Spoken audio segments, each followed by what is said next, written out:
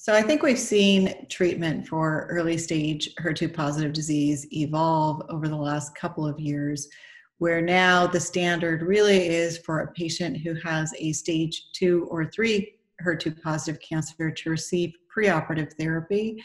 with chemotherapy and dual anti-HER2 therapy prior to surgery. And then for patients who have residual disease at the time of surgery to go on and receive 14 cycles of TDM1. And for those patients who achieve PCR to continue dual anti-HER2 therapy with trastuzumab and pertuzumab.